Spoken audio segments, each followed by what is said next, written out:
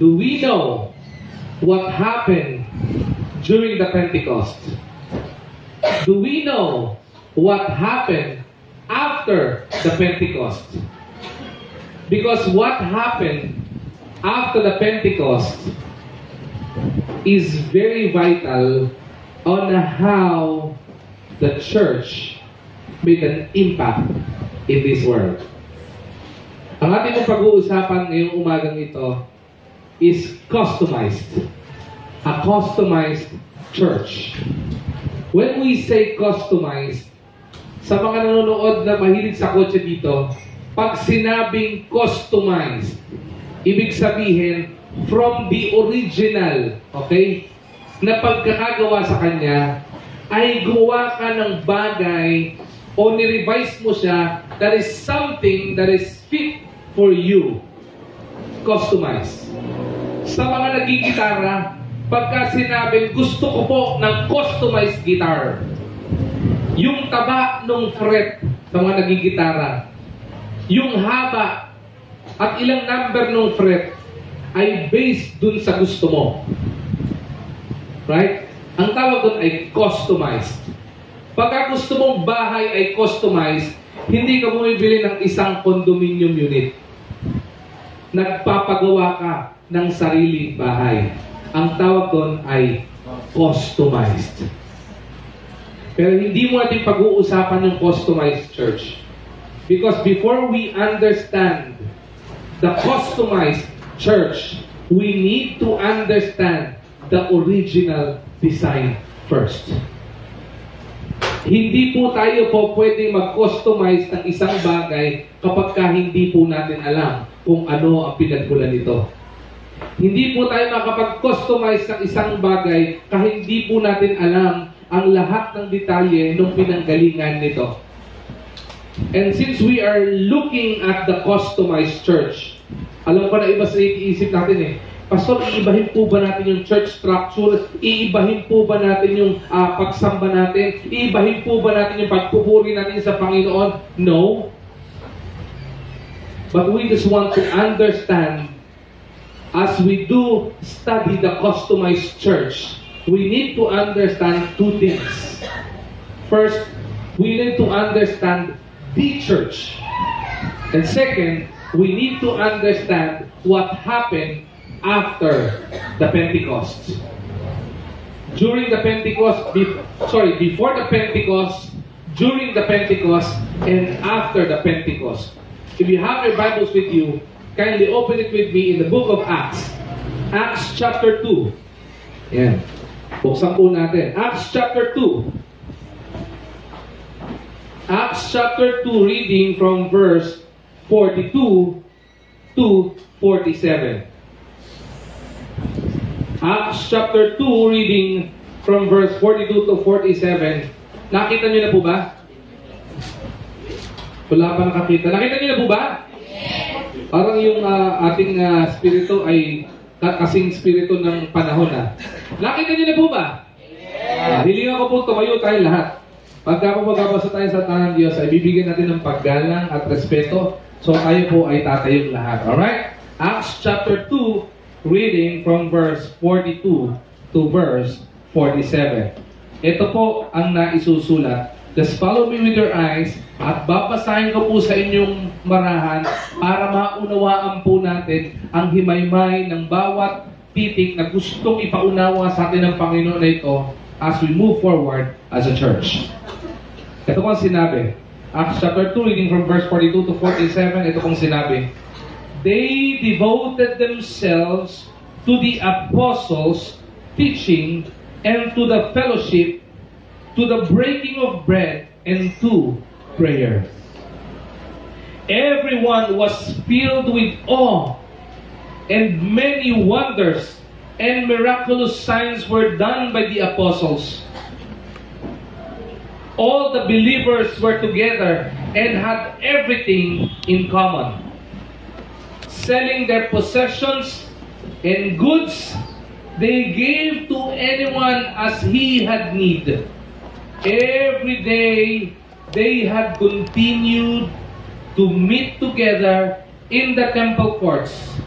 they broke bread in their homes and ate together with glad and sincere hearts. Verse 47, praising God and enjoying the favor of all the people. And the Lord added to their number daily those who were being saved. May the Lord be blessed upon the reading of His Word. Sumadali po tayo manalangin. Panginoon, aming dakilang Diyos, maraming salamat po, dakilang Ama, sa napakagandang umaga pong ito, Panginoon, na ipinagkaloob mo sa bawat isang mananampalataya, Panginoon, ng IBC Manila. Thank you, Lord God, for bringing souls in this place, Lord God. Thank you, Lord God, for waking us up, Panginoon, ready and prepared, Panginoon, to listen to your word. And Panginoon, ang dalangin namin ay tanggalin mo, Panginoon, ang anuman po, Panginoong bagay na kadumihan ng meron kami, Panginoon, sa aming puso. Upang, Panginoon, malinaw po naming maunawaan ang iyong banal na salita, dakilang Diyos.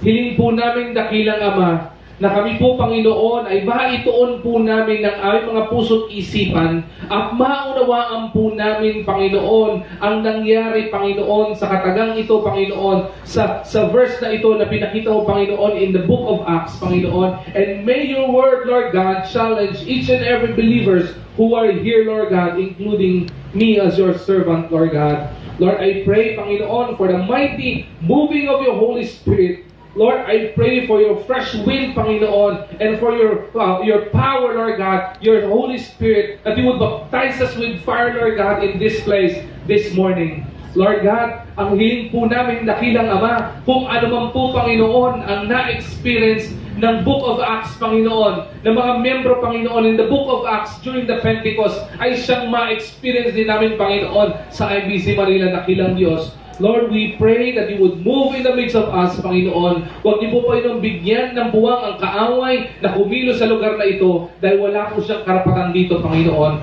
Tanging ang iyong salita po, Panginoon, ang maihayag at kayo po, Panginoon, ang maluwalhati ngayon pong umagang ito sa matamis sa pangalan ni Jesus. Amen at Amen. Maaari na po tayo magsipo. Pag-usapan po natin ngayong umagang ito, again, we are in the series. Maikli lamang pong series itong Customized Church. Pag-uusapan po natin itong series ng Customized Church ngayong buwan lang ng February. But this is very vital sa atin pong gagawin at sa gagawin po ng Panginoon sa IBC Manila. Alright? And what we will be doing is we will be revisiting yung topic ng EKKLESIA. When we say EKKLESIA, ano po ba ito? This is actually the church. Church. Sa Greek word po ng church, ang ibig sabihin po niyan ay EKKLESIA. Alright? Ang church na pag-usapan po natin last year, at sana po may nakakaalala pa. Pag sinabi po natin church, hindi po ito infrastruktura. Pag sinabi pong church, hindi po ito building. Alright? Pag sinabi pong church, ito po ay hindi po yung lugar na kung saan pinupuntahan nyo para kayo ay magpuri sa Panginoon. Pag sinasabi pong church, o ang ibig sabihin po ng EKKLESIA o church, ay called out ones. Mga tinawag ng Panginoon. Right? Ibig sabihin, since IBC Manila is a church, di ba? International Bible Church of Manila, International Bible Ecclesia of Manila, ibig sabihin, we are called out once by the Lord. Ibig sabihin, tayo po ay tinawag ng Panginoon. Amen?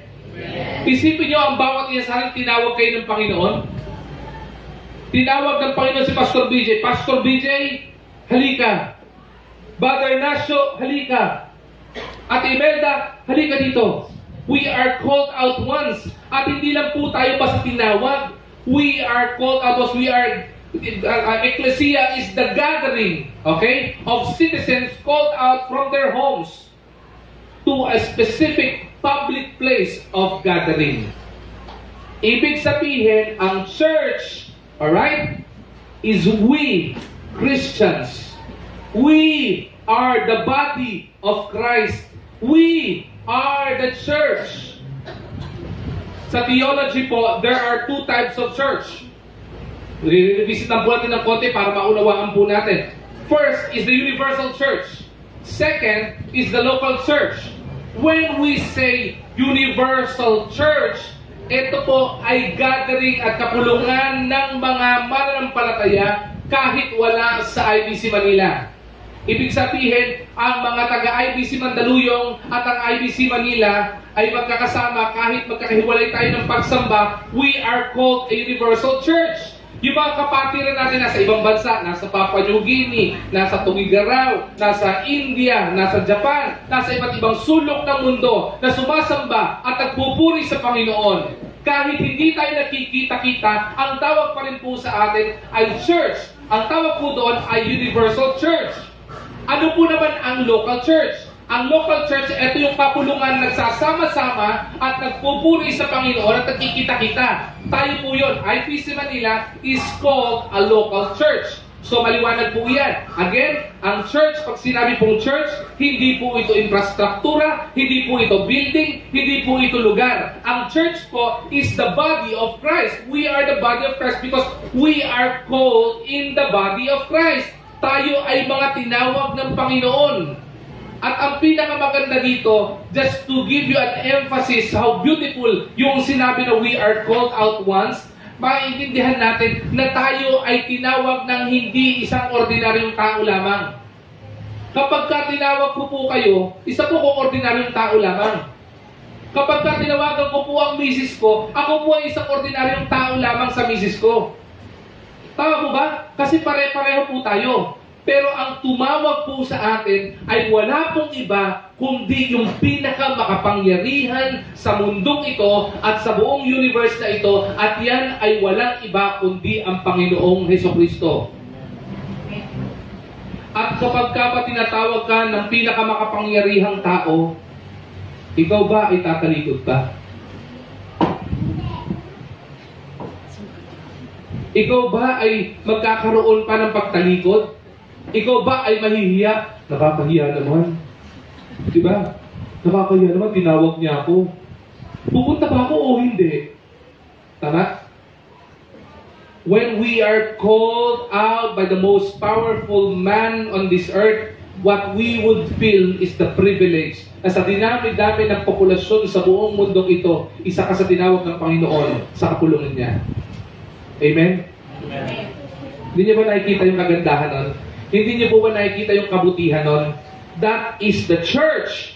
Okay? What is the composition of the church? Background pa lamang po ito. Alright? What is the composition of the church? Pinag-aralan din po natin ito. Ephesians chapter 4 verse 11, and He gave some apostles, and He gave some pastors, and some prophets, and evangelists, and some pastors and teachers, for the perfecting of the saints, for the work of the ministry, and for the edifying of the body of Christ. Ang composition ng isang church, mayroong pastor, may apostol, may teacher, may pastor, at ang ginagawa dito is to edify the body of Christ, and that is to glorify the Lord. Sa magitan ng ano? Sa magitan ng pagmiministeryo o pagmiminister. That is the composition of the church.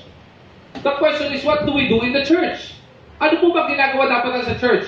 Ang ginagawa mo ba sa church ay mupo tayo, makinig sa pastor, mag-offering, then we go home. Diba?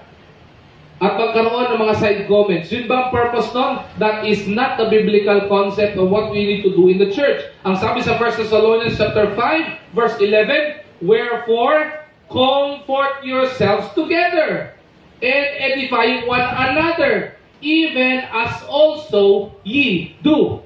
Isipin nyo, ang purpose mo kung bakit ka naririto sa church is to encourage one another. Diba? To comfort one another.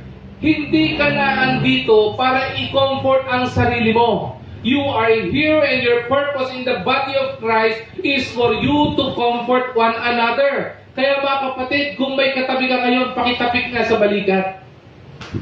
At pakisabi sa kanya, I'm here for you. I'm here for you.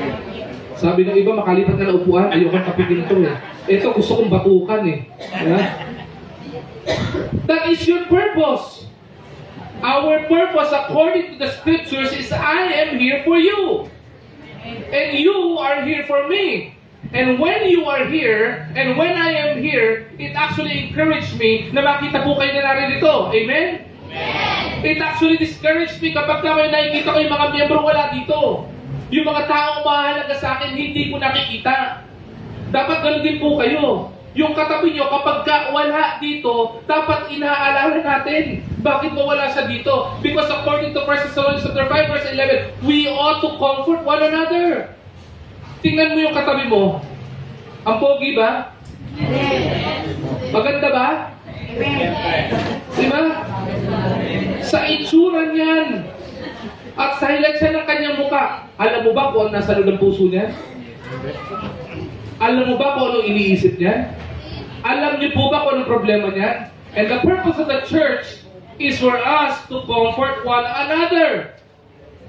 Kaya po ang value ng church, ang kahalagahan ng church, makikita po natin sa Hebrews chapter 10 verse 25. Ano pong sabi doon? Not forsaking the assembling of ourselves together as of the manner of some is, but exhorting one another, and so much more as ye see the day approaching.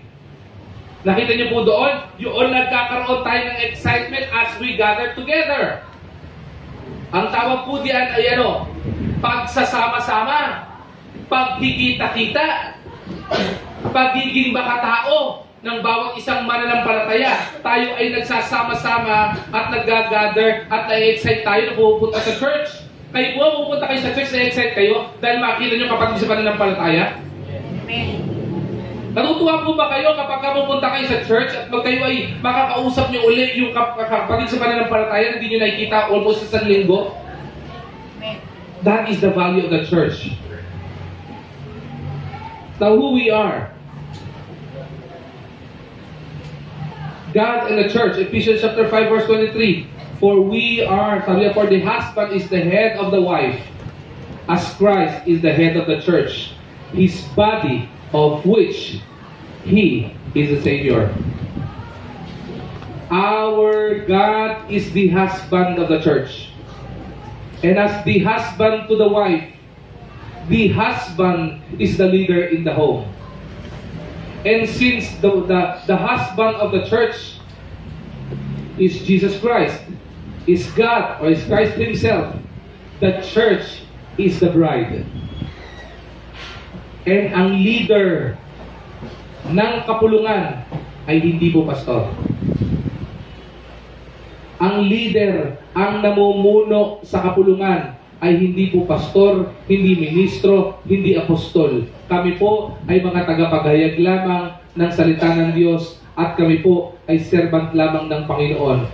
But the leader of the church, the main head of the church, the main brain of the church is none other than God Himself. Do you know what form of government do we apply here in this church? Ano yung form ng government? Diba? Democratic. Public. Do we apply democracy in this church? Hindi po pastor, sa tingin ko, communist yung dating eh. Dictatorship ang dating. That is what we apply in the church. Do you think ganun po ba? Yung leader po ng church, diktador eh. Di ba? Dictatorship, yun po ba? Is democratic and yung dictatorship the right form of government in the church? I don't believe so. Kasi kung sinabi ng Ephesians chapter 5 verse 23 that God is the head of the home, the form of government dapat ng church is theocratic. What does it mean? It comes from the word theo, which means God. Ibig sabihin, ano man ang gagawin sa church na ito, ano man ang i-apply sa church na ito, ano man ang gagawin natin programa sa church na ito, hindi natin gagawin dahil sinabi ng pastor. Hindi natin gagawin dahil sinabi ng deacon. Hindi natin gagawin dahil sinabi ng core team. Gagawin natin kasi sinabi ng Panginoon. Amen? Bakit? Kasi sabi dito eh, He is the primary head of the church. That is the church. Now, let's go back to the book of Acts. Ito yung pinaka-exciting. Allow me to let you imagine for a while. Kindly look at me. Pipilitin ko po, as much as possible, unti-unti, himay-himayin kung ano man ang pagkakasunod-sunod na nangyari dito sa Pentecost na ito para maunawaan natin. Right? Pentecost. Before the Pentecost, what happened was the death of Jesus Christ. Tignan niyo po, sundan niyo po ito. Para pong teleserye itong susundan natin. I want you to understand bits and pieces of information na bibitawan ko po ngayong umagang ito according to the scriptures, according to the book of Acts. The primary thing that happened, the main event that happened in the book of Acts, or before the book of Acts, would be the death of Jesus Christ.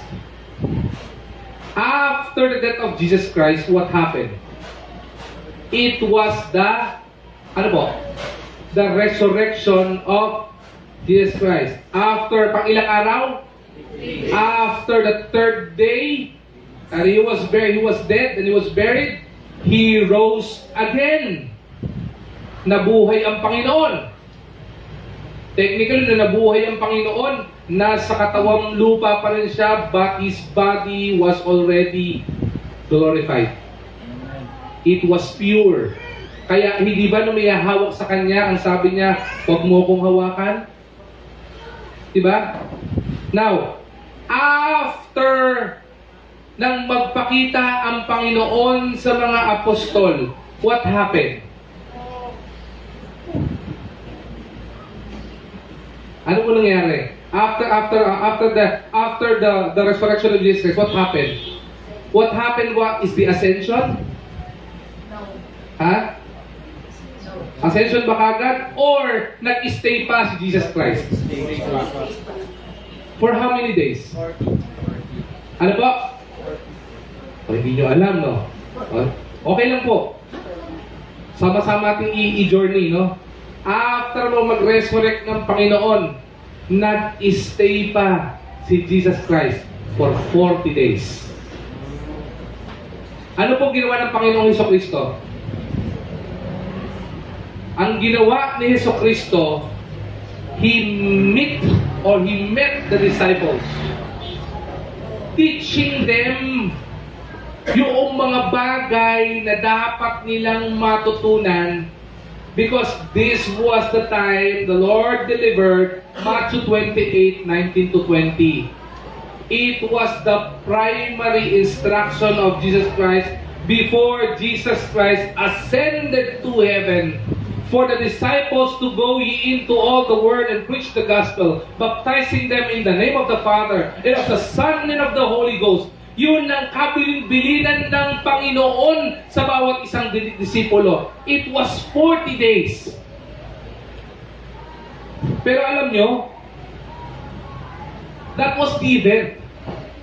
What was the feeling of the people, of the church people during these days? Balik po tayo ng konti sa Balik po tayo ng konti dun sa nangyari. Ano po bang nangyari kay Jesus Christ? He was the living Savior of mankind. But He was crucified by... Sino nag-crucify sa Kanya? By the Jews. Yung mga tao na ministeriyohan niya, yung mga tao na pinagpakitaan niya ng mabuti, yung mga tao na pinagpakitaan niya ng milagro, yung mga tao na pinagpakitaan niya ng napakadaming pagpapala. Siya rin na nagsabi sa kanya, nang unang-unang bumitaw na nagsabi, crucify Him! You know what happened to the church? Ang naiwan na mga tagasunod ng Panginoon. Listen to this, ha? Last week, ang pinag-usapan natin is the feeding of the 5,000. It was more than 5,000 people, right? Tama mo ba ako? Ibig sabihin, dahil marami nakakita ng milagro ng Panginoon, maraming tagasunod ang Panginoon. There were more than 5,000. Kung ito palang, event pa lang ito ng feeding of the 5,000. ganun na karami. Much more sa mga iniikutan nila kasama mga disipulo. And during this time, even the disciples were performing miracles as well. Ang naiwan, listen to this, and listen to this carefully. Ang naiwan sa church, 120.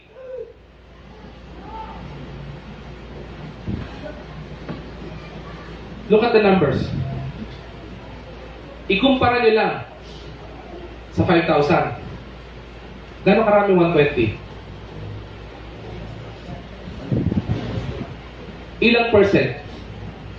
Hindi, wala pa sa 1% yung naiwan eh. Sa 5,000 ko palang kinukumpara. Hindi pa kinukumpara yung pinuntahan niyang ibang lugar pa. Pero ganon kanipis ang natira. And before 40 days. Okay? Bago yung totoo, hindi ko alam kung tinuro ng Panginoon eksakto dito eh. It was not written in the scriptures kung anong binitawan niya instructions. But what I only know, upon the study, correct me if I'm wrong, there will be Bible scholars here who would know kung anong tinuro ng Panginoon during this time. Pero naniniwala ako, whatever the Lord taught the disciples during this time, okay, was the thing that was applied and the principle that was applied by the disciples after the ascension of Jesus Christ. Nag-disperse sila eh. Pumunta sila kung saan-saan eh. Right? Look at this ha.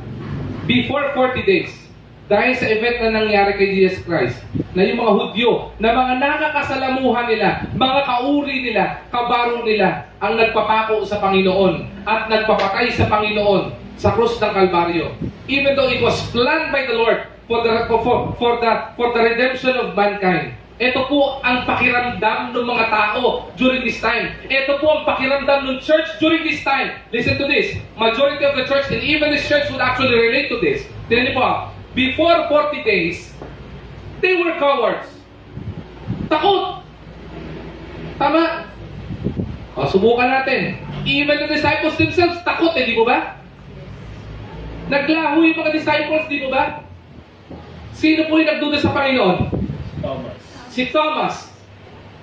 Sino po yung pinagkanuno ng Panginoon ng 3 beses? Si Peter. Sino?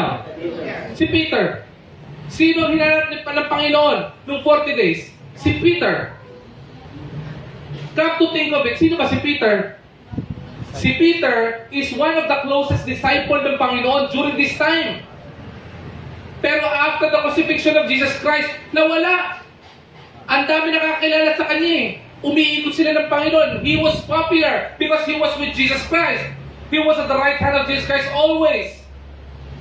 Even in prayer, even sa kung saan man, siya lagi ang mahal sa katabi lagi ni Jesus Christ. What happened? Pinagkanuno niya ang Panginoon. The Christians during this time were coward. But guess what? After 40 days, they were courageous. Seryoso, Pastor? Sige po. Pag-aralan natin kung paano pinatay lahat ng disciples. Pinako ng patiwarik. Nilubog sa kumukulong mantika. Pinadala sa island of Patmos. In exile. Pinako ng patiwarik. Isn't that a courageous thing to do? Baka iba sa atin, pag sinabi sa atin, isuko mo na pa, isuko mo Panginoon ngayon eh. Tutukan ka ng baril ngayon sa ulo at sabihin sa'yo, ipagkanuno mo yung pananampalataya mo. Malamang isuko mo na eh. But after 40 days, they were courageous. Before 40 days, they were selfish. Akin to, ako lang. But after 40 days, they become spiritual. Naging very spiritual yung mga tao eh. Before 40 days, their lives were frustrating, full of chaos, full of problem. Yun experience itong mga to. But after 40 days, their lives were focused and centered on Jesus Christ. At yung pagkakaiba ha. Ano kayo sa 40 days ng Panginoon ha? Before and after the ascension. Before 40 days, they were, ano yan? Saved. Tinignan sila ng Panginoon. After 40 days, they were sanctified. Before 40 days, they had a Savior. But after 40 days, they had the Spirit. Pag-uusapan natin ngayong umagang ito, ano ang nangyari sa Pentecost? Nakita niyo yung promotional video kanina, di ba? Sabi ni Pastor James, dun sa context nung video kanina, to illustrate would be, after the Pentecost, the church turned the world upside down. How many people in the church? 120. But those 120 people turned the world upside down. Pinaliktad nila ang buong mundo to share the Word of God and to share the love of God. 120 people who were previously,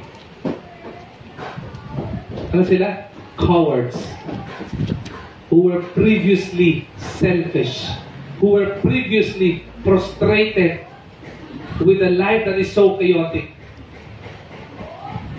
They turned the world upside down. They had a movement. May ginawa silang bagay. May ginawa silang aksyon for the world to turn upside down, from evil to the side of God, from sin to the reality of the love and passion of Jesus Christ in saving the lost at any cost. That what was happen. Pero ano kung nangyari doon? Himay-himayin natin. During the Pentecost, okay, this is what happened. Papasahin ko po sa inyo ang story. Sabi sa chapter 2 verse 1, when the day of the Pentecost came, ako naniniwala po ka, the day of the Pentecost came during the Sabbath day. It was a Sunday. It was a worship day. Because the people, the Christians, were gathering together.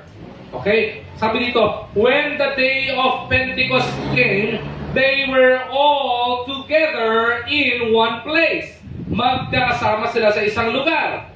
Sabi to, suddenly a sound like, listen to this ha, a sound like a blowing of a violent wind. Hindi ganito. Diba? Violent wind. Malaipo-ipo ang dating. Sabi ito ha, came from heaven and filled the whole house where they were sitting. Isipin nyo, while you were sitting, a raging wind passed by. Iba sa inyo kakapit sa kinuupuan nyo. Pagka nangyari yun. Bakit? Pastor, guguho na po yung church. Diba? Tama? It was a raging wind. A violent. Hindi nga sinabing ano eh. Diba? A comforting wind. Hindi ganun eh. It was a violent wind. Ibig sabihin talagang napakalakas nito. Talagang pag tinamahan ka nito, mayayanig ka. Diba? Hindi tipong inihipang ka ng katabi mo sa tenga at sabi, bakit? Nakakilite. Hindi ganun. Ito pag hinipang kayo, tutuloy mo, lilipat sa kabila. Violent wind eh. Pero sabi pa dito, after nun, they saw what seemed to be. Listen to this, ha? Okay?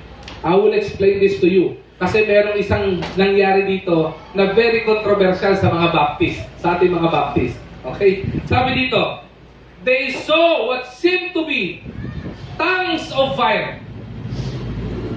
Sabi diyan, that separated and came to rest on each of them. Nakapagsalita sila ng iba. Okay? Ito po yung sinasabi ng iba na Pentecostal movement na sila ay nag-i-speaking in tongues. Ipapaliwanag ko po sa inyo ang speaking of tongues o speaking in tongues. Hindi po yan yung pagkasalita ng hindi mo naiintindihan. Diba? Yung gano'n. Pag nakarinig po kayo, nakikilabutan kayo eh. Kasi hindi mo maintindihan kung ano yun. Papaliwanag ko sa inyo, malino lang po yung sinabi sa Book of Acts kung ano nangyari. Alright? Sabi dito, all of them were filled with the Holy Spirit and began, listen to this, and began to speak in other tongues as the Spirit enabled them. Isipin mo, as the Christians, the 120 Christians, na ang kanilang puso, bago mangyari ito, takot. Baka papatay tayo. Baka ipakrucify din tayo. Selfish. Magtago tayo kasi ganito. Diba? Chaotic ang buhay. Diba? Frustrated. Parang lahat ng ginagawa nila, mali. Sa harapan ng maraming tao during this time. Biglang kinasihan ng banal na spirito. They were filled by the Holy Spirit, and that feeling of the Holy Spirit enabled them to speak in tongues. Ang sabi po dito, they speak and they feel the Holy Spirit and began to speak in other tongues. Okay? Sabi niya, as the Spirit enabled them. Ibang salita po, pastor hindi po talaga na maiintindihan. Ipapaliwanag ko po sa inyo kung ano ang nangyari dito. Because this is very vital as the 120 faithful believers and faithful followers of Jesus Christ as they turn the world upside down. Listen to this. Basahin ko po. Now they were staying in Jerusalem. Saan sila nandun? Jerusalem. Nasa Jerusalem. So, ibig sabihin, ang salita nito mga ito ay, it's either Hudyo, Hebrew, or Greek, or Aramaic. Only 3 language can be used. Ang sabi dito, basahin natin uli when they heard this sound, a crowd, listen to this a crowd came together. Nandiyan ba, kapatid? I-post mo nga, kapatid. Mas maganda nakikita natin A crowd came together in bewilderment. Okay? Okay lang kayo dyan yan. Basahin natin Nasaan tayo? Ephesians 2, Ephesians 2 chapter 5 na ako. I want you to look at this, and you look at this carefully.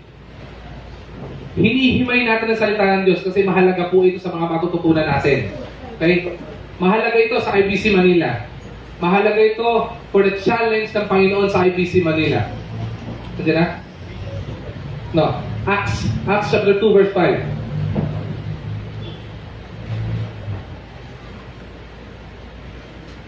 Nandiyan na? Okay.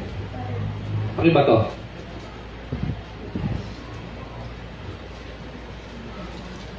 Ano mo sabi dyan? And they were bewildered in verse 6 because each one heard them speaking, ano sabi dyan?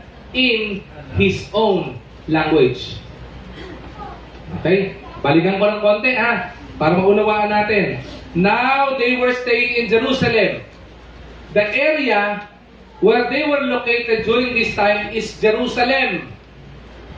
Ang salita ng mga mananampalataya sa Jerusalem ay Greek or Aramaic, Griego. It was Jerusalem. Pero ang sabi dito sa verse 6, wait na. God-fearing Jews, balik mo na, 5 muna.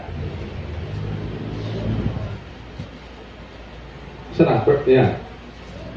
Bakal. God-fearing Jews from every nation, ibang lugar, under heaven. Verse 6. When they heard this sound, yung pagkasalita, when they speak in tongues, a crowd came together. may mga lumapit na tao. Sabi dito, in bewilderment. Ano ibig sabihin? Tagalog ng bewilderment. Yung mga magaling sa English dito. Nabangha. Na-amaze. Bakit? Because each one, listen to this ha, each one heard them speaking in his own language. Vital ito. Now, the gift of the speaking of tongues, the speaking in tongues, is speaking another language that would be understood by other people or other nation. Sa madaling kahulugan, kung ako ay Pilipino, ang aking native language ay Tagalog, at kung pwede po ako, may kakayanan po ako magsalita ng Ingles. Hindi pa po ako nakakapunta sa China na ang salita ay Chinese o Cantonese o whatever, di ba? Na hindi ako nagkaroon ng formal na pag-aaral ng lengguwahe nila dahil di pa ako nakapunta doon dahil in-enable ng Banal na Espiritu na kapag salita ako ng salita at lengguwahe nila na naintindihan nila at may lumapit sa akin. It actually edifies the Father. Kaya po kapag may nakita po kayo na nag-speaking in tongues sa tipo, alam ba naman kung anong sinasabi niya na hindi mo maintindihan, alright? Ako po naniniwala at makikipagdebate po ako na hindi po tama iyon. Dahil malinaw po na nangyari sa Book of Acts, nung binigay sa kanila ng Panginoon yung gift of tongues, nakapagsalita sila ng ibang lengguwahe at ang ibang nasyon ay lumapit sa kanila at naunawaan ang salita na binibitawan na nanggagaling sa kanilang bibig. Next, din natin ha. Verse 7. Utterly amazed they asked, are not all these men who are speaking Galileans? Hindi ba mga Galileans ito? Technically, parang sinasabi nito, hindi ba mga Galilean ito? Eh bakit nagsasalita ng ibang lingwahe itong mga ito? Next, sabi dito, then how is it that each of us hears them in his own native language? Paano ko narinig sa bibig ng taong ito na nakapagsalita siya ng native language ko na hindi pa naman siya nakapunta sa amin? Di ba? Isipin nyo, nakapagsalita ako ng Ilocano kahit hindi ako Ilocano. Di ba? Nakapagsalita ako ng Bicolano. Di ba? Hindi, nakakaintindi ako ng Bicolano, ng Bicol eh. Nakapagsalita ako ng Chabacano kahit hindi ako Matsaba. Ano ba yan?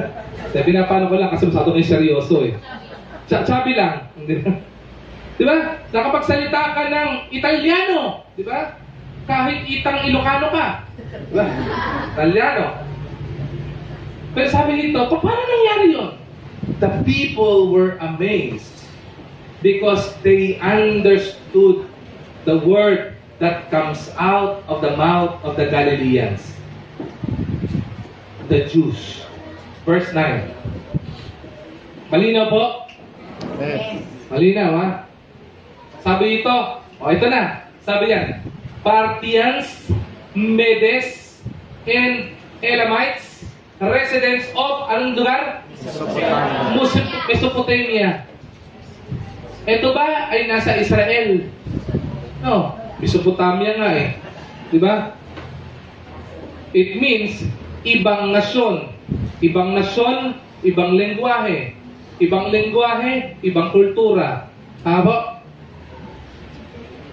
Judea and Cappadocia o Cappadocia. Sabi ito, Pontus and ang layo Nasaan sila nito? Nasa Jerusalem and Asia. Isipin nyo ang sabi sa mga previous verse, this nation comes towards the place where the 120 believers were located. Verse 10. Sarap pag-aralan, ano? Medyo historical, ano? Tignan nyo mamaya ito. Sabi ito, Phrygia and Pamphylia, Egypt, and the parts of Libya near Cyrene, visitors from Rome. Dahil pasa nito, no? Mga turista lang. Next. Verse 11. Both Jews and converts to Judaism. Judaism is the primary religion during this time. Okay? Noong time na ito, walang baptism, walang baptist, walang Catholic, walang ganon. Ang primary religion during this time is Judaism. Alright? Sabi ito, Cretans and Arabs. Alam niyo naman, ang Arabs, iba rin ang lingwahe niyan. Okay? We hear them. Sabi, we hear them declaring the wonders of God.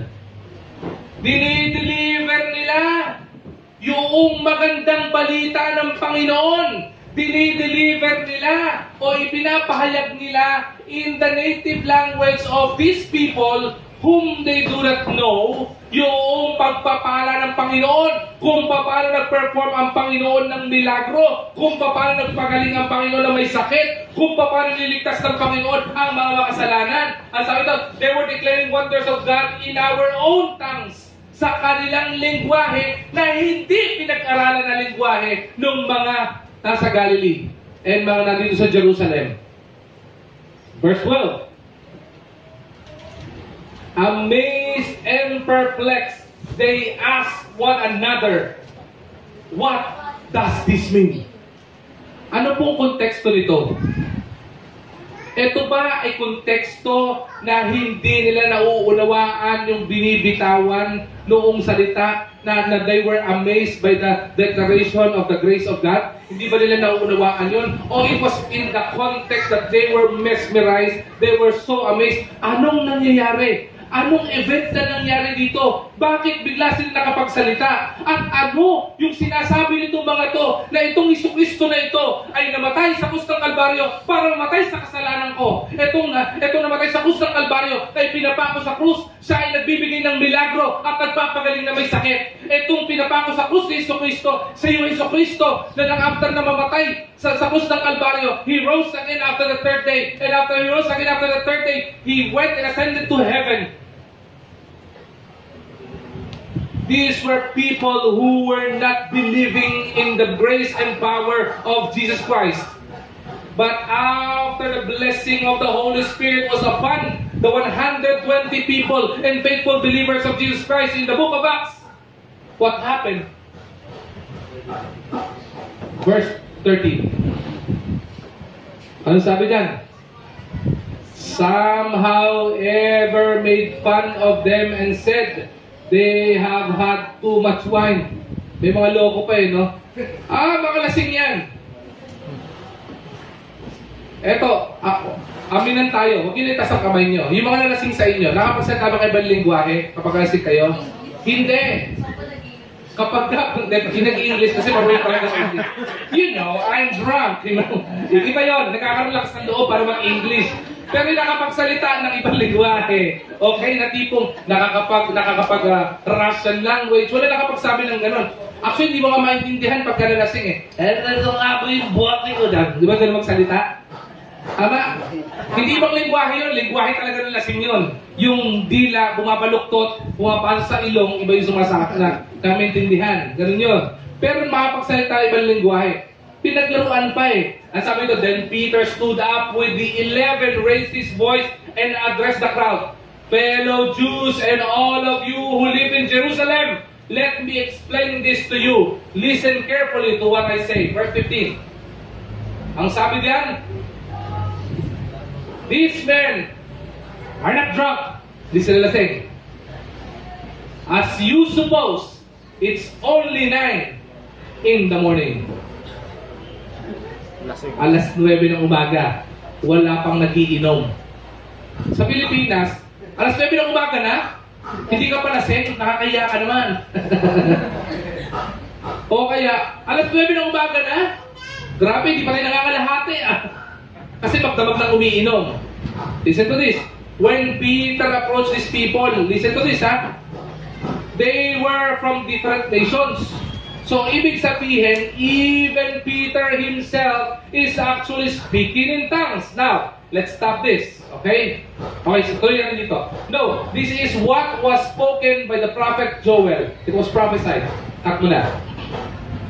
This is what happened in the book of Acts, in the Pentecost. In the Pentecost, ang naging turning point nito, okay, is the violent wind and the baptism of fire that was given by the Lord to the book of Acts.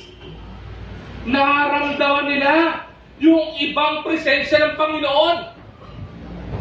At nararamdaman nila ito physical. Hinagupit sila ng malakas na hangin. It was a violent wind, according to the book of Acts. And you know what? Sabi natin, na pinag-aaralan natin, mayroong mga bagay na ginagawa ang Panginoon. May kanya-kanyang task ang Panginoon. God the Father stays in heaven, right? Jesus Christ came to earth, nagkatawang tao, nagkatawang lupa, para ano? For the salvation of mankind. That is the purpose of Jesus Christ. Not only for the salvation of mankind, but also for the example on how man should live in accordance to the plan of God. Paano bubuhay ang mga tao sa buhay ng tentasyon ng mundong ito?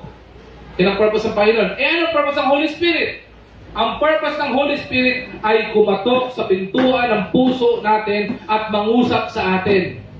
Kaya ngayong sandaling ito, kapag nararamdaman nyo ang pagkilos ng Panginoon, yaan po ay banal na spirito na kumikilos sa inyo. Kapag po nauunawaan nyo yung sinasabi ng salita ng Diyos ngayon pong umagang ito, yaan po ay pangungusap ng banal na spirito. Kapag po nagkakaroon kayo ng pangunawa, na malino ng pangunawa sa salita ng Diyos, yaan po ay pangungusap ng banal na spirito. Ngayon, kung kayo ay naguguluhan, ibig sabihin, hindi banal na spirito yan. Ibang spirito yan. Kasi ginagawa ng katakaaway, i-disturb niyang isipan mo. Ito po ang nangyari dito. It was the Holy Spirit.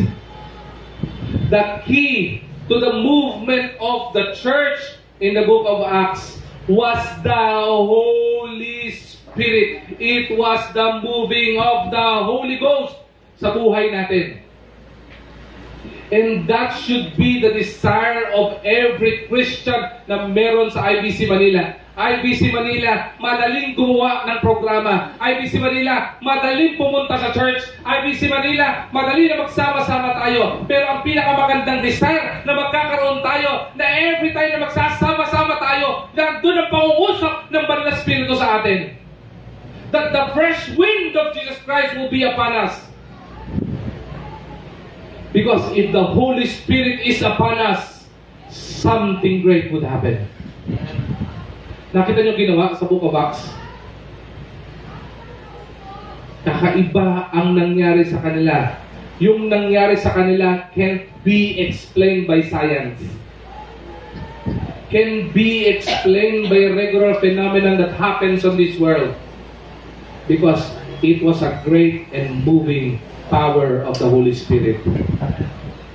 Isipin nyo, kapag kayo, ang bawat isa sa atin ay kinasihan ng banal na spirito, if the Holy Spirit would fill this physical body, anything that the Lord willeth, He can do. And this body can perform.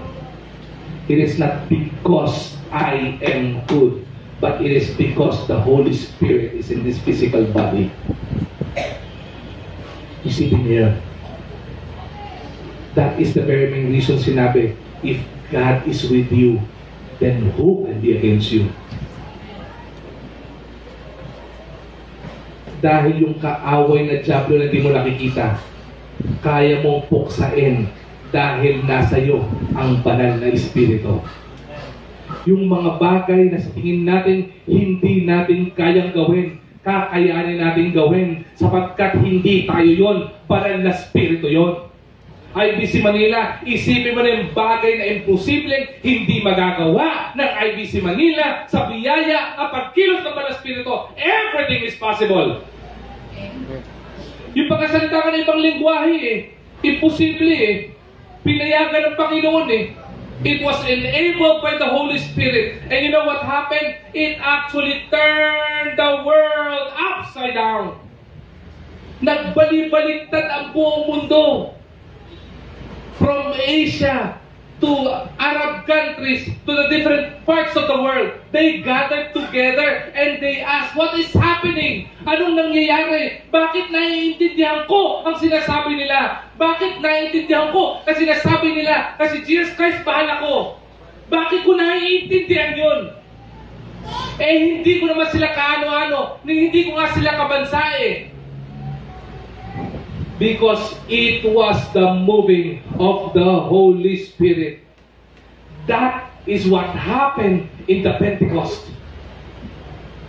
Alam niyo kung ano nangyari? Alam niyo po kung ano nangyari? Let's jump to verse 47. Acts chapter 2 verse 47. What happened?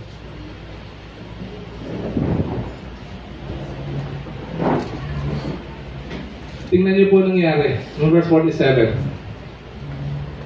Nakita niyo na? Babasahin ko sa inyo. Sabi nito, praising God and enjoying the favor of all the people. And the Lord, listen to this, and the Lord added to their number daily those who were being saved. Praise the Lord for His mighty moving. Dahil sa kakaibang nangyari na inalaw ng banal na spirito in the book of Acts during the time of the Pentecost, when the Holy Spirit filled the members of the people who were gathered in the book of Acts chapter 2, the Lord added daily in the church. Pastor, mali pala tinuturo mo. Hindi pala multiplication ang paglago ng gawain ng Panginoon, ang pag-abot ng kaluluwa. Mali. Multiplication. Kasi hindi naman sinabi doon, the Lord added every Sunday The Lord added every prayer meeting. Ang sabi doon, the Lord added daily. Araw-araw may gawain during the time of the Sabbath, during the time of Pentecost, after the time of Pentecost, every day the Lord is adding souls in His family. Every day, the church is harvesting souls. Every day, may nasisira ng banal na salita ng Diyos. Every day, meron tumatanggap sa Panginoon. Every day, may nakaka-realize na may milagro ang Panginoon sa buhay niya. Every day, may sinasabi ang Panginoon kung paano biyaya ng Panginoon sa buhay natin. It was every day, every hour, and every second, and every minute of the day na andun ang biyaya ng Panginoon. And it is happening. It's revolutionized the world. And up to now, hanggang ngayon, yung nangyari sa Book of Acts, nangyayari pa rin hanggang ngayon. Kaya maraming mga mananampalataya ang nakakakilala sa Panginoon bilang sariling tagapagligtas sa kanilang buhay. Hanggang ngayon, nangyayari pa rin yun. Kasi may mga tao na ginagamit ng Panginoon at nagpapagamit sa Panginoon upang yung mga tao sa bundok na mga nasa tribo ay maaabot ng salita ng Diyos. Amen. Was it possible? Pastor, may internet na kasi ngayon. Bakit? Dati mo may internet? Ngayon, Pastor, may translator na Sa Google, pwede mo i-translate Diba? Bakit doon ba may Google? Nanggigigil ako sa inyo. May Google ba nun? Wala naman Google nun May Yahoo ba nun? May mobile app ba nun para mag-translate ng lingwahe? Wala ang meron. Banal na spirito, mga kapatid. At ang aasahan natin ngayon, sabi mo, Pastor, hindi ko na kailangan banal na spirito. Hindi ko na kailangan mag-speaking in tongues kasi kailangan ko na ng speaking with my phone. Diba? Pwede na pala i-translate bakit? Yun lang ba pwedeng kaya ng gawin ng Panginoon? Anything that is impossible in this earth, kaya gawin ng Panginoon. Yung mga bagay na hindi pa na-invento, pwede inventohin ng Panginoon. Para sa ikaluluwalhati niya. IBC Manila, kumakatok ang banal na spirito ngayon. Why don't you open your heart? IBC Manila, tinanggap mo na ang Panginoon bilang sarili mong tagapagligtas. Bakit ang banal na spirito parang hindi pa rin nakukita sa buhay mo? IBC Manila, tinanggap na natin ang Panginoon. Alam na natin kung paano tayo pinagpapala ng Panginoon. Alam na natin kung anong biyaya ng Panginoon. Pero bakit hanggang ngayon, iilan pa rin tayo? I'm not talking about ecclesia for us to be more numerous, di ba? Na dumami tayo in numbers. Pero that is not the plan of the Lord. The plan of the Lord is for us to add daily in the church. Right? Muna nga tayong lumayo IBC Manila. Bakit yung mga kamag-anak natin hanggang ngayon hindi pa rin mga mananampalataya? IBC Manila, ba't hanggang ngayon yung mga kaibigan natin, lagi mong kasama kumakain every tanghali, hindi mo na nasishare ng salita ng Diyos. Pareho naman kayo ng lingwahe, Tagalog din naman. Bakit hindi mo mababahagian ang pag-ibig ng Panginoon? IBC Manila, bakit hanggang ngayon hindi nagpo-forward yung number ng Bible studies natin? IBC Manila, bakit walang mga tao pupunta ngayon dito na nag-walk-in dito, na nakakain ng salita ng Diyos? You would remember, noong mga unang taon, nagugulat ako sa church na ito when the Lord added souls in this church. Nagugulat ako, may papakit ng mga tao dito, pupunta dito, uupo na sa upuan. Magugulat ako, ay, sino po kayo? Sino po nag-invite sa inyo? Pastor, nagpunta lang po kami dito. Narinig ko po kasi ngayon, sigaw kayo na sigaw sa taas May service po pala. Kaya talagang para sigaw ako, para marinig ng mga tao. Gusto ko maglagay ng trompa dyan Pumapasok yung mga tao dito, nag-walk in. Di ba? Pati si Toto yun. Totoy Hitman, pumasok dito.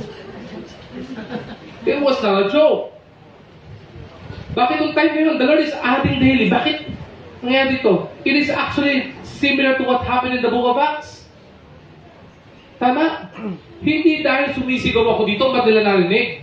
Iba sa naintindihan. Ano ba ang meron doon? Ano ba? Bakit ba nagkakasayahan yung mga tao doon? Bakit ba may mga kumakanta doon? Bakit ba may nag-worship doon? At dahil sa mga bagay na nakikita nila gano'n at nararamdaman ng presensya ng Panginoon and they feel the comfort na meron doon sa lugar na iyon, pumunta sila doon. Kasi ito mga tag-ibang nasyon, pumunta Di mo ba? Listen to this mga kapatid. Ang pinag-uusapan dito, hindi po nila kapitbahay ito. May taga-Asya Di mo ba? Isipin niyo kung gano'ng kalayo ang Asya papunta sa Jerusalem. Isipin niyo kung gano'ng kalayo ang Saudi Arabia papunta sa Jerusalem. Isipin niyo kung gano'ng kalayo ang Mesopotamia papunta sa Jerusalem. Pero paano nila narinig yung sinasabi ng mga Hudyo na kanilang lingwahe during this time? It is because of the Holy Spirit that was upon the church during this time. IBC Manila, if our desire would be same as the desire of the Pentecost, the church, IBC Manila, can turn Manila upside down. Do you believe that? Yes. By the power of the Holy Spirit, IBC Manila can be a light here in this place. Supposed to be, may bibitawan ako 5 punto. Hindi ko bibitawan. Next Sunday yun. I want you to realize, I want us to realize that if the Holy Spirit is upon us, anything that is impossible in this earth would be possible. Kaya mo gampanan. At hindi mo gagampanan yan para masabing magaling ka. Gagampanan mo yan at magagampanan mo yan. Diba? Dahil sa kapangyarihan ng Banal na Espiritu. This is what I believe. The gift of tongues, kapag ka ang Holy Spirit nasa atin, we can do speaking of tongues. Alam niyo ba na-experience ko yan? Hindi po ako nagsalita. Naintindihan ko. One time, when I was in IBC Hulo, as the associate pastor of IBC Hulo, I would remember Pastor Jati inviting one pastor. Ano siya Cebuano.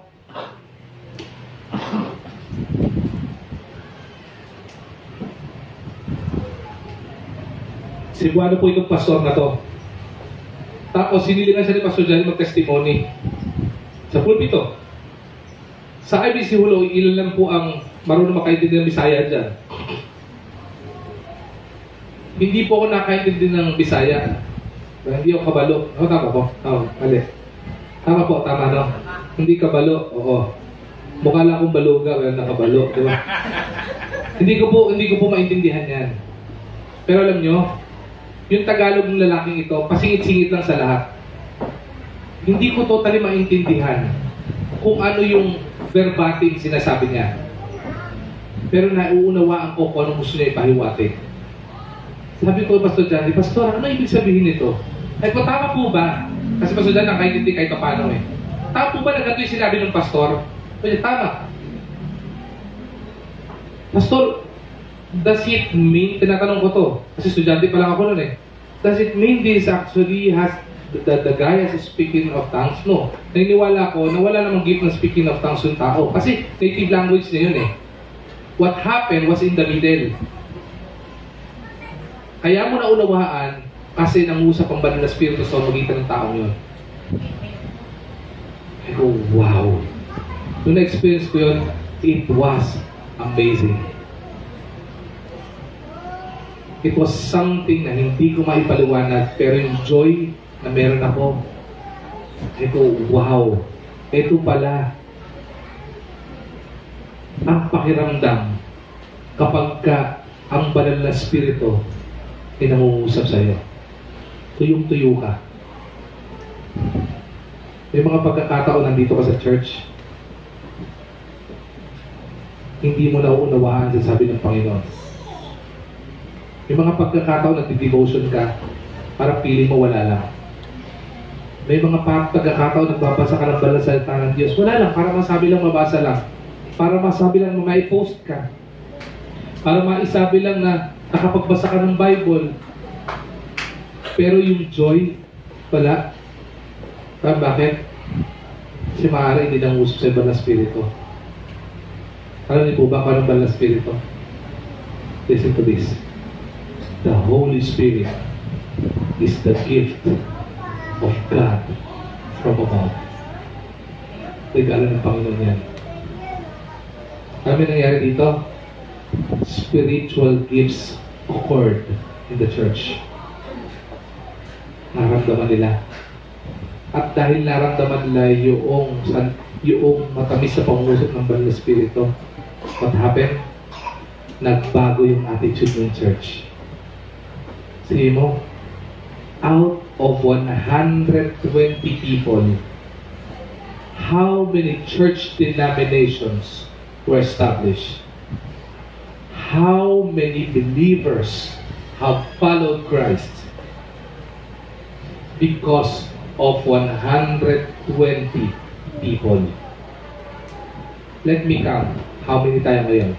1, 2, 3, 4, 5, 6, 7, 8, 9, 10, 11, 12, 13, 14, 15, 16, 17, 18, 19, 20, 21, 22, 23, 24, 26, 27, 28, 29, 30, 31, 32, 33, 34, 35, 36, 37, 38, 39, 40, 41, 42, 43, 44, 45, 46. 46 souls. Ngayong Sunday na ito sa IBC Manila. And if the Holy Spirit, we will be invoking the moving of the Holy Spirit in this church, may kayang gawing impact ang church na ito sa lugar at sa mundo kung saan naroon tayo. It is because the Holy Spirit is upon us. Is that our desire to be Manila this morning? Naniniwala ako ng usap ng banal na spirito. I plan to give 4 points. That was my plan. But the plan of the Holy Spirit is not to give points, but for us to give and for us to realize what happened in the Pentecost. Background pa lang to, mga kapatid. Wala pa tayo sa disenyo ng Panginoon. Kung ang nangyari sa Book of Acts mangyayari sa IBC Manila, hallelujah, praise the Lord, I would like to see that day coming. I would like to see the people is adding daily. People is coming to church, worshiping the Father, glorifying the Lord, accepting Him as His own personal Lord and Savior. It would be a day na makikita yung IBC Manila na every people in this church is hungry for souls. Hungry to reach souls for the Lord. Kapitbahay, kaibigan, kamag-anak sa ibang bansa. Kaya bakit? Because if the Holy Spirit is upon us, vision of the Lord will come. Kaya ang sabi ng Bible, if there is no vision, people perish. Alam niyo kung bakit meron iba sa atin nagkakaroon ng vision? Because the Holy Spirit is upon you. Diba sa inyo nagkakaroon ng vision? I've been hearing some nagsasabi, Pastor, maganda po siguro kung magtayo tayo ng Ladies Fellowship. Amen? Alam niyo kung bakit? It was a vision. Bakit? Dahil gusto ba nila na magkaroon lang sila na sama-sama ng ladies? No! It was the Holy Spirit who imparted that vision to them. Nagkakaroon ng vision, Pastor, maganda po siguro kung gumawa tayo ng ganitong gawain. Bakit naisip yan? It's the vision of the Lord. Bakit pinapakita ng Panginoon na kailangan ng IBC Manila mag-move forward at mag-isip ng malaki because we have a big God? It is because of that vision that was imparted by the Holy Spirit upon this church. At mga kapatid, huwag natin pahihintulutan mawala ang pagkilos ng Holy Spirit mo. Nasa buhay mo. I'll end with this. The only way para ang banal na Espiritu ay mahadlangan, mangusap sa iyo at sa akin ay sa pamamagitan ng kasalanan na hinaharbor natin sa puso natin.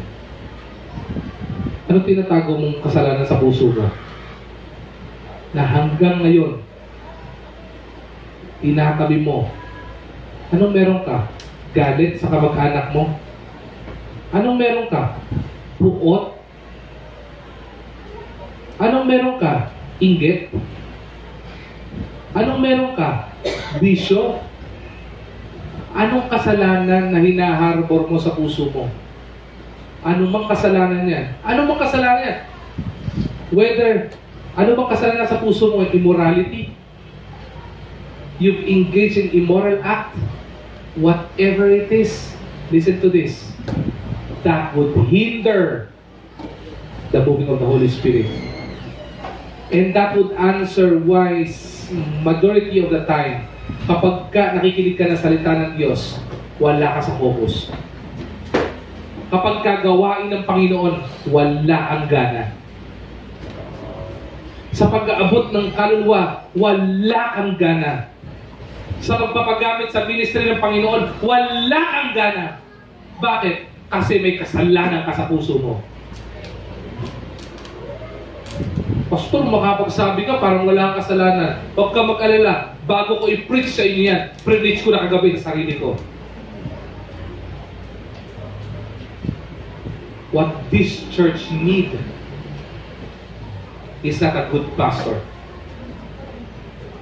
Ang kailangan ng church ito, hindi magaling na pastor. Ang kailangan ng IBC Manila, hindi magandang programa. Ang kailangan ng IBC Manila, hindi magandang event. Ang kailangan ng IBC Manila ay walang iba, kundi ang banal na Espiritu. Dahil ano man ang gagawin natin dito, kapag may basbas ng banal na Espiritu, it would be something great that would glorify not the people, but of the Father which is in heaven. Amen. That is what we need to do. Ecclesia. The church. The customized church. We cannot reach people. We cannot reach the world if the Holy Spirit He is not with us. Hindi kaya. Because the battle is not against flesh and blood. It is against the spirit. So the weapon is also a spirit, and it would be the Holy Spirit. Why don't we stand up?